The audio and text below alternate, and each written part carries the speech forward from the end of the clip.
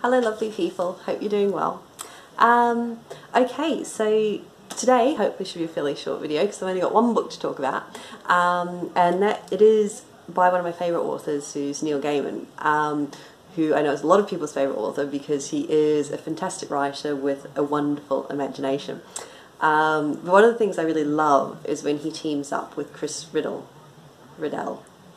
I actually don't know how to pronounce his name because I've never actually heard it pronounced, but Chris one of those, who is an amazing artist. He was the Children's Laureate, I think, it was either 2016 or 2017, I'm not entirely sure which, and he is just fantastic, completely amazing imagination and incredible talent. And when the two of them work together, it's magical what they create. So this one, Sleeper the Spindle, this is absolutely stunning. I mean, look at that cover. That actually does come off. Let's see, I've got the picture underneath. And this is another one of those books which came into the bookshop, and I had to order another one because I just didn't even put it on the shelf. I was like, no, that one's mine, that one's mine. And although it is a picture book and it's shorter, I would say this is definitely young adult. It's not a kid's book as such. It's full of, look at that, isn't that beautiful? It's full of Neil Gaiman's signature sense of humour and his beautiful writing style. And basically there is this sleeping sickness coming over the kingdom, and it's the day before the Queen is about to get married. And we don't know the Queen's name because, as it says in here somewhere, names are in short supply in this retelling, which I think is kind of fantastic. But we're guessing she's Snow White, I think, or I am, because there are dwarfs and things that come into it as well, so, you know, we're thinking that.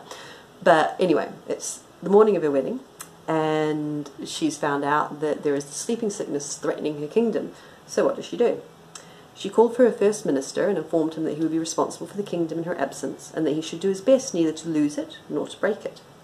She called for a map of the kingdom, identified the villages closest to the mountain, sent messengers to tell the inhabitants to evacuate to the coast or risk royal displeasure. She called for a fiancé and told him not to take on so, and that they would still be married even if he was but a prince and she a queen, and she chucked him beneath his pretty chin and kissed him until he smiled. She called for her mail shirt, she called for her sword, she called for provisions and for her horse, and then she rode out of the palace towards the east. And there she goes. And that's entirely the sort of behaviour I expect from my fairy tale queens. And the story goes on. I won't go into it too much because I don't really want to give too much of it away. Suffice to say, there is a lovely retelling. There are beautiful illustrations all the way through. And it has a lovely and very suited ending. It's perfect. I've never actually been that big on fairy tales, so I've not read many fairy tale retellings.